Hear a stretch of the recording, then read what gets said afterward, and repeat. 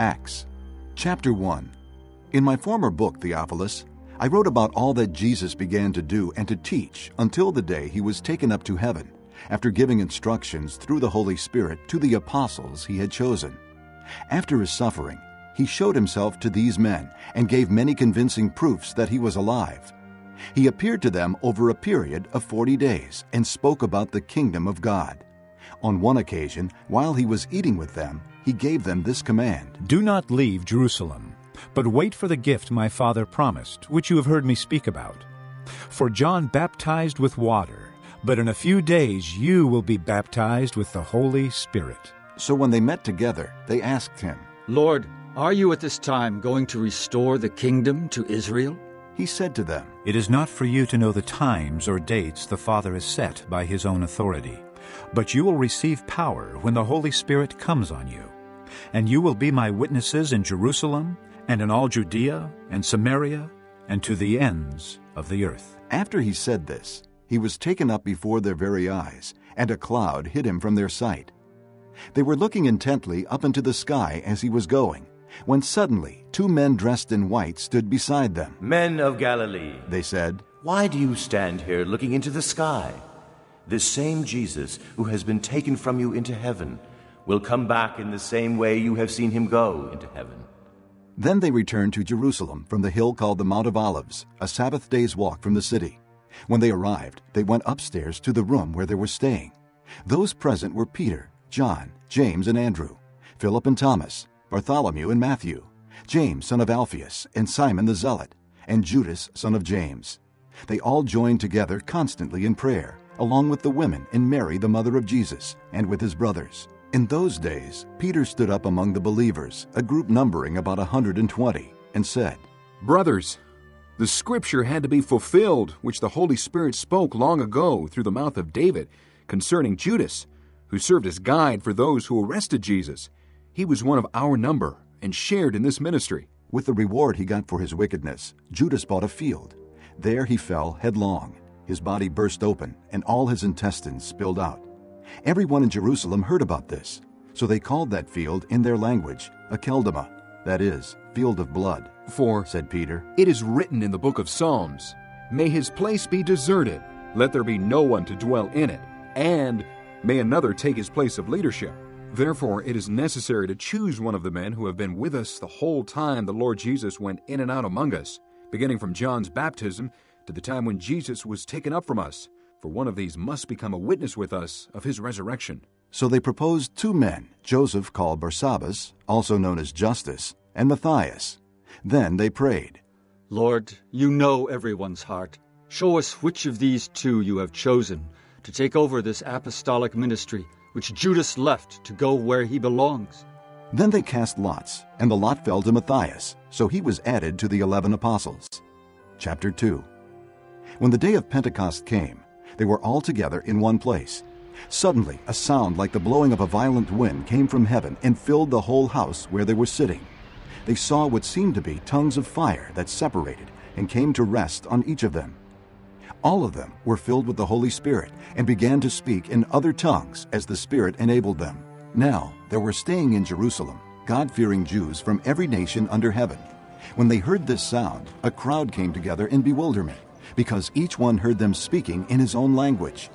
Utterly amazed, they asked, Are not all these men who are speaking Galileans?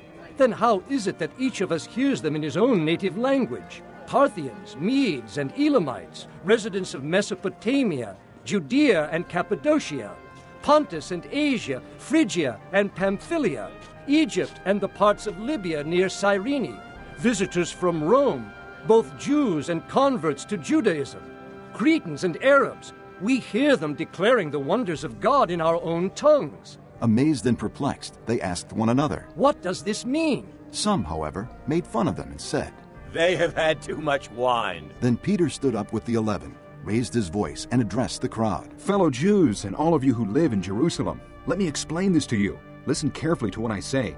These men are not drunk as you suppose. It's only 9 a.m. No, this is what was spoken by the prophet Joel. In the last days, God says, I will pour out my Spirit on all people. Your sons and daughters will prophesy. Your young men will see visions. Your old men will dream dreams. Even on my servants, both men and women, I will pour out my Spirit in those days, and they will prophesy.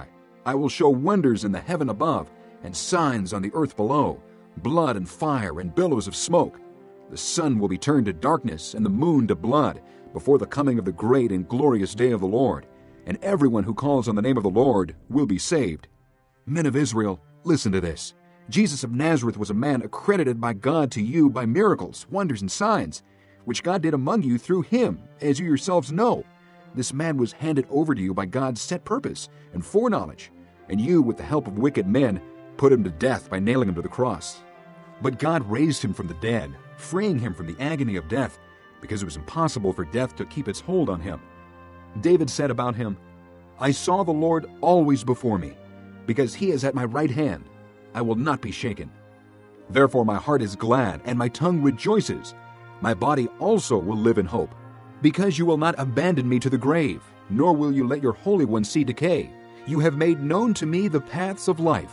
You will fill me with joy in your presence. Brothers, I can tell you confidently that the patriarch David died and was buried, and his tomb is here to this day. But he was a prophet and knew that God had promised him on oath that he would place one of his descendants on his throne. Seeing what was ahead, he spoke of the resurrection of the Christ, that he was not abandoned to the grave, nor did his body see decay. God has raised this Jesus to life, and we are all witnesses of the fact. Exalted to the right hand of God, he has received from the Father the promised Holy Spirit, and has poured out what you now see and hear.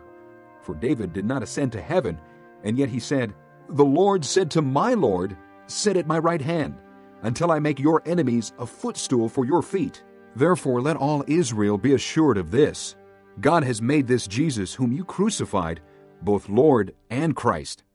When the people heard this, they were cut to the heart and said to Peter and the other apostles, Brothers, what shall we do? Peter replied, Repent and be baptized, every one of you, in the name of Jesus Christ for the forgiveness of your sins, and you will receive the gift of the Holy Spirit.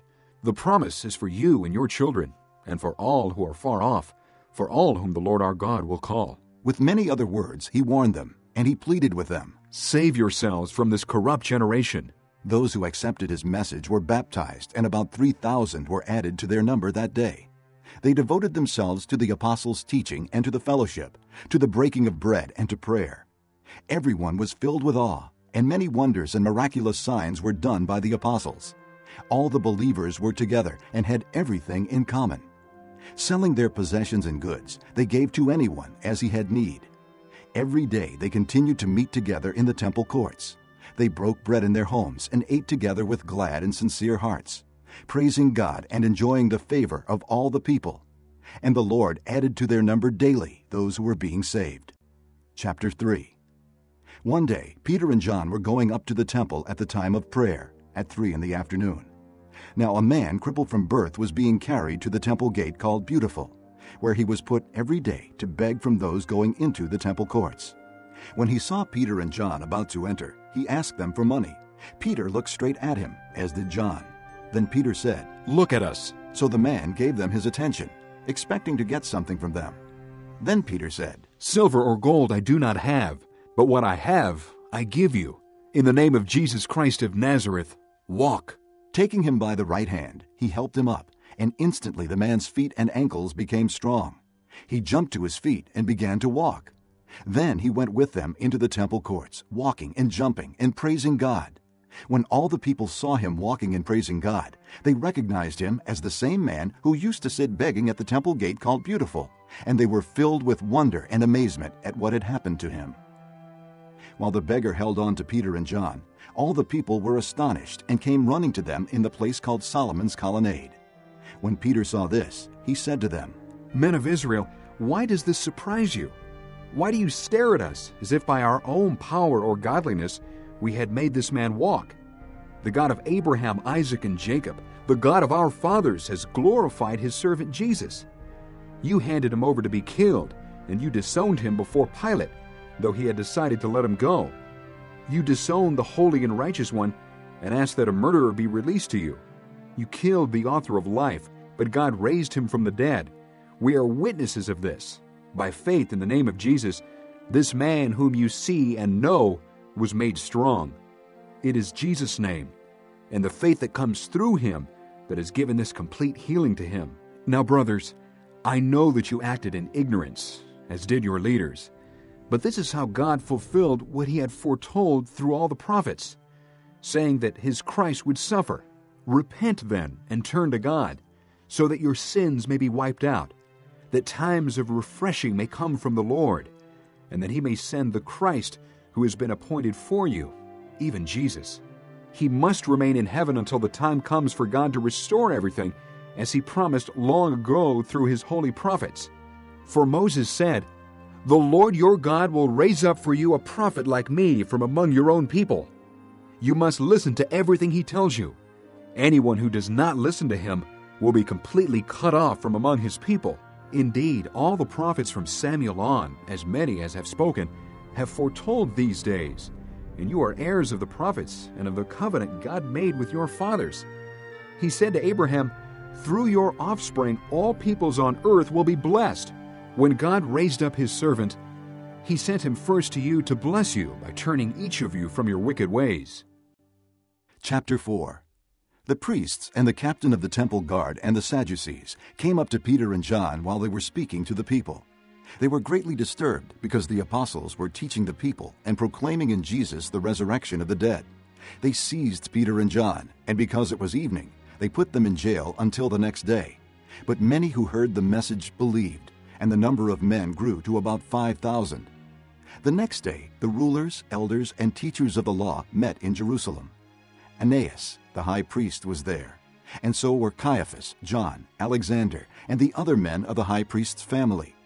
They had Peter and John brought before them and began to question them. "By what power or what name did you do this?" Then Peter, filled with the Holy Spirit, said to them, Rulers and elders of the people, if we are being called to account today for an act of kindness shown to a cripple and are asked how he was healed, then know this, you and all the people of Israel, it is by the name of Jesus Christ of Nazareth, whom you crucified, but whom God raised from the dead, that this man stands before you healed. He is the stone you builders rejected, which has become the capstone.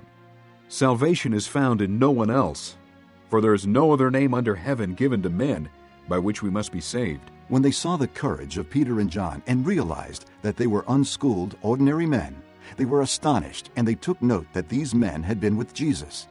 But since they could see the man who had been healed standing there with them, there was nothing they could say. So they ordered them to withdraw from the Sanhedrin, and then conferred together. "What are we going to do with these men?" They asked. "Everybody living in Jerusalem knows they have done an outstanding miracle, and we cannot deny it. But to stop this thing from spreading any further among the people, we must warn these men to speak no longer to anyone in this name." Then they called them in again and commanded them not to speak or teach at all in the name of Jesus. But Peter and John replied, Judge for yourselves whether it is right in God's sight to obey you rather than God. For we cannot help speaking about what we have seen and heard. After further threats, they let them go. They could not decide how to punish them, because all the people were praising God for what had happened. For the man who was miraculously healed was over 40 years old. On their release, Peter and John went back to their own people and reported all that the chief priests and elders had said to them. When they heard this, they raised their voices together in prayer to God. Sovereign Lord, They said, you made the heaven and the earth and the sea and everything in them. You spoke by the Holy Spirit through the mouth of your servant, our father David. Why do the nations rage and the peoples plot in vain? The kings of the earth take their stand, and the rulers gather together against the Lord and against his anointed one. Indeed, Herod and Pontius Pilate met together with the Gentiles and the people of Israel in this city to conspire against your holy servant Jesus, whom you anointed. They did what your power and will had decided beforehand should happen. Now, Lord, consider their threats and enable your servants to speak your word with great boldness. Stretch out your hand to heal and perform miraculous signs and wonders through the name of your holy servant Jesus. After they prayed, the place where they were meeting was shaken, and they were all filled with the Holy Spirit and spoke the word of God boldly. All the believers were one in heart and mind.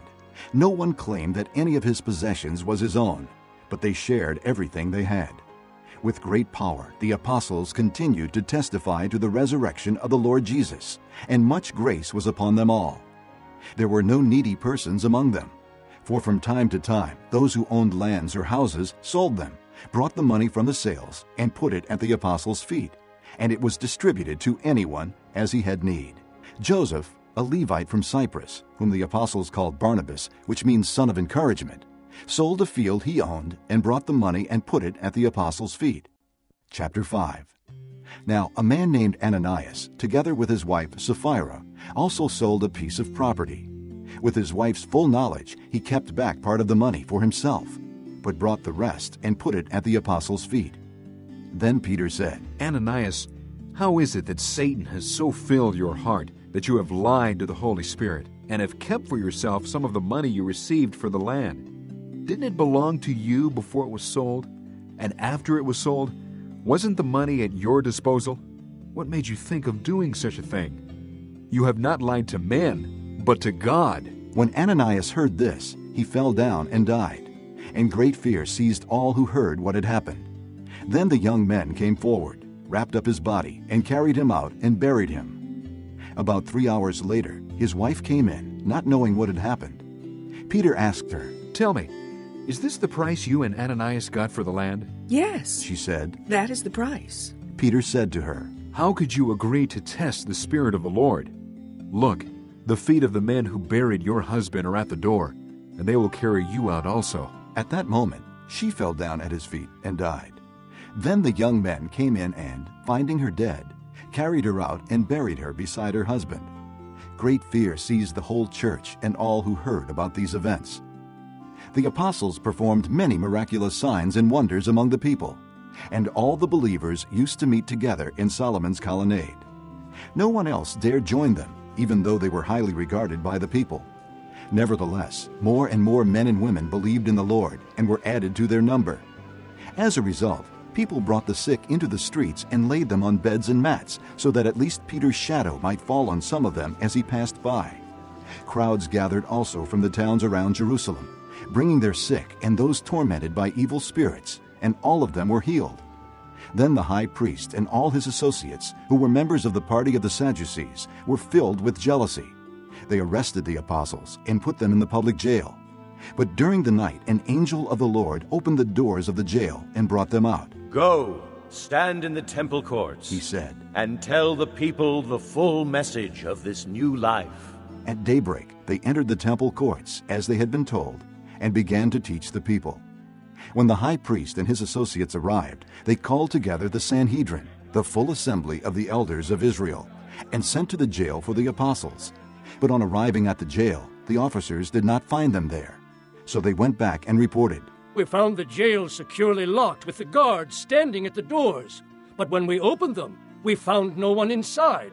On hearing this report, the captain of the temple guard and the chief priests were puzzled, wondering what would come of this. Then someone came and said, Look, the men you put in jail are standing in the temple courts teaching the people. At that, the captain went with his officers and brought the apostles. They did not use force, because they feared that the people would stone them. Having brought the apostles, they made them appear before the Sanhedrin to be questioned by the high priest. We gave you strict orders not to teach in this name, he said. Yet you have filled Jerusalem with your teaching and are determined to make us guilty of this man's blood. Peter and the other apostles replied, We must obey God rather than men. The God of our fathers raised Jesus from the dead, whom you had killed by hanging him on a tree. God exalted him to his own right hand as Prince and Savior, that he might give repentance and forgiveness of sins to Israel. We are witnesses of these things, and so is the Holy Spirit, whom God has given to those who obey him. When they heard this, they were furious and wanted to put them to death. But a Pharisee named Gamaliel, a teacher of the law, who was honored by all the people, stood up in the Sanhedrin and ordered that the men be put outside for a little while. Then he addressed them. Men of Israel, consider carefully what you intend to do to these men. Some time ago, Theudas appeared, claiming to be somebody, and about 400 men rallied to him. He was killed. All his followers were dispersed, and it all came to nothing. After him, Judas the Galilean appeared in the days of the census and led a band of people in revolt. He too was killed, and all his followers were scattered. Therefore, in the present case, I advise you, leave these men alone. Let them go. For if their purpose or activity is of human origin, it will fail. But if it is from God, you will not be able to stop these men. You will only find yourselves fighting against God. His speech persuaded them. They called the apostles in and had them flogged. Then they ordered them not to speak in the name of Jesus and let them go. The apostles left the Sanhedrin, rejoicing because they had been counted worthy of suffering disgrace for the name.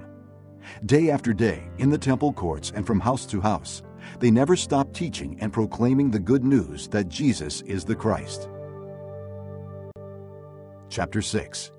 In those days, when the number of disciples was increasing, the Grecian Jews among them complained against the Hebraic Jews because their widows were being overlooked in the daily distribution of food. So the 12 gathered all the disciples together and said, It would not be right for us to neglect the ministry of the Word of God in order to wait on tables.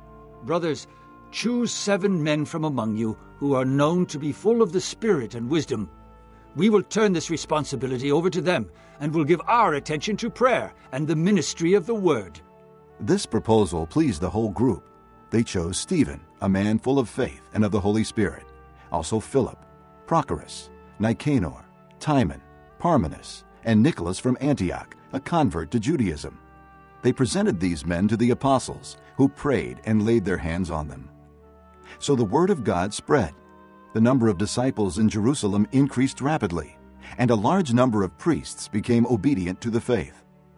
Now Stephen, a man full of God's grace and power, did great wonders and miraculous signs among the people. Opposition arose, however, from members of the synagogue of the freedmen, as it was called, Jews of Cyrene and Alexandria, as well as the provinces of Cilicia and Asia. These men began to argue with Stephen, but they could not stand up against his wisdom or the Spirit by whom he spoke.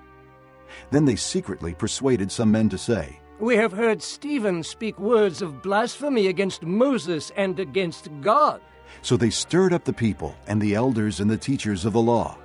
They seized Stephen and brought him before the Sanhedrin. They produced false witnesses, who testified, This fellow never stops speaking against this holy place and against the law. For we have heard him say that this Jesus of Nazareth will destroy this place and change the customs Moses handed down to us. All who were sitting in the Sanhedrin looked intently at Stephen, and they saw that his face was like the face of an angel. Chapter 7. Then the high priest asked him, Are these charges true?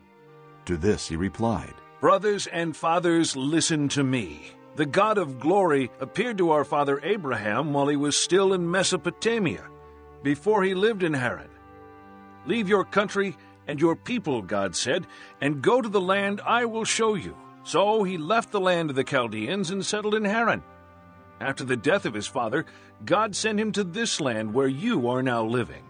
He gave him no inheritance here, not even a foot of ground.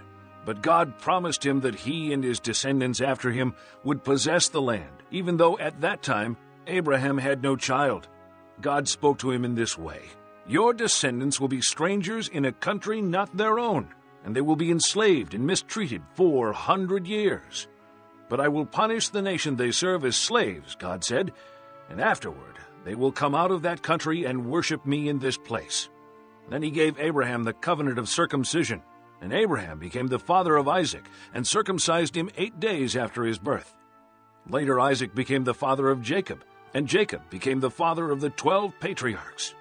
Because the patriarchs were jealous of Joseph, they sold him as a slave into Egypt. But God was with him, and rescued him from all his troubles. He gave Joseph wisdom, and enabled him to gain the goodwill of Pharaoh, king of Egypt. So he made him ruler over Egypt and all his palace. Then a famine struck all Egypt and Canaan, bringing great suffering, and our fathers could not find food. When Jacob heard that there was grain in Egypt, he sent our fathers on their first visit. On their second visit, Joseph told his brothers who he was, and Pharaoh learned about Joseph's family. After this, Joseph sent for his father Jacob and his whole family, 75 in all. Then Jacob went down to Egypt, where he and our fathers died. Their bodies were brought back to Shechem and placed in the tomb that Abraham had bought from the sons of Hamor at Shechem, for a certain sum of money. As the time drew near for God to fulfill his promise to Abraham, the number of our people in Egypt greatly increased. Then another king, who knew nothing about Joseph, became ruler of Egypt. He dealt treacherously with our people and oppressed our forefathers by forcing them to throw out their newborn babies so that they would die. At that time Moses was born, and he was no ordinary child. For 3 months he was cared for in his father's house. When he was placed outside, Pharaoh's daughter took him and brought him up as her own son. Moses was educated in all the wisdom of the Egyptians and was powerful in speech and action.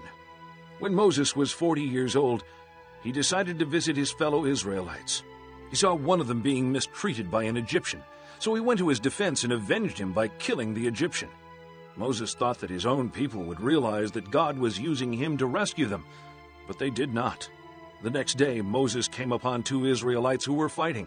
He tried to reconcile them by saying, "Men, you are brothers. Why do you want to hurt each other?" But the man who was mistreating the other pushed Moses aside and said, "Who made you ruler and judge over us? Do you want to kill me as you killed the Egyptian yesterday?" When Moses heard this, he fled to Midian, where he settled as a foreigner and had 2 sons. After 40 years had passed, an angel appeared to Moses in the flames of a burning bush in the desert near Mount Sinai. When he saw this, he was amazed at the sight. As he went over to look more closely, he heard the Lord's voice, "I am the God of your fathers, the God of Abraham, Isaac, and Jacob." Moses trembled with fear and did not dare to look. Then the Lord said to him, "Take off your sandals. The place where you are standing is holy ground. I have indeed seen the oppression of my people in Egypt. I have heard their groaning and have come down to set them free. Now come, I will send you back to Egypt." This is the same Moses whom they had rejected with the words, "Who made you ruler and judge?" He was sent to be their ruler and deliverer by God himself through the angel who appeared to him in the bush. He led them out of Egypt and did wonders and miraculous signs in Egypt, at the Red Sea, and for 40 years in the desert. This is that Moses who told the Israelites, "God will send you a prophet like me from your own people." He was in the assembly in the desert, with the angel who spoke to him on Mount Sinai, and with our fathers, and he received living words to pass on to us. But our fathers refused to obey him. Instead, they rejected him, and in their hearts turned back to Egypt. They told Aaron, "Make us gods who will go before us. As for this fellow Moses who led us out of Egypt, we don't know what has happened to him." That was the time they made an idol in the form of a calf. They brought sacrifices to it and held a celebration in honor of what their hands had made.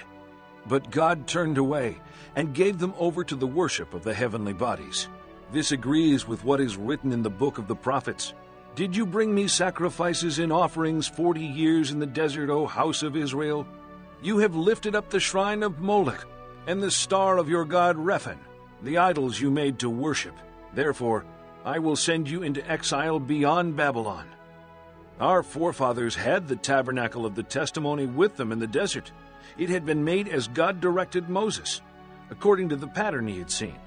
Having received the tabernacle, our fathers under Joshua brought it with them when they took the land from the nations God drove out before them. It remained in the land until the time of David, who enjoyed God's favor and asked that he might provide a dwelling place for the God of Jacob. But it was Solomon who built the house for him. However, the Most High does not live in houses made by men. As the prophet says, "Heaven is my throne, and the earth is my footstool." "What kind of house will you build for me?" says the Lord. "Or where will my resting place be? Has not my hand made all these things?" You stiff-necked people with uncircumcised hearts and ears, you are just like your fathers. You always resist the Holy Spirit. Was there ever a prophet your fathers did not persecute?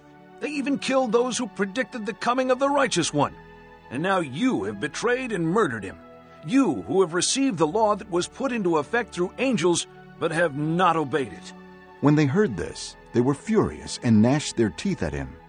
But Stephen, full of the Holy Spirit, looked up to heaven and saw the glory of God, and Jesus standing at the right hand of God. "Look," he said, "I see heaven open, and the Son of Man standing at the right hand of God." At this they covered their ears, and, yelling at the top of their voices, they all rushed at him, dragged him out of the city, and began to stone him. Meanwhile, the witnesses laid their clothes at the feet of a young man named Saul. While they were stoning him, Stephen prayed, Lord Jesus, receive my spirit. Then he fell on his knees and cried out, Lord, do not hold this sin against them. When he had said this, he fell asleep.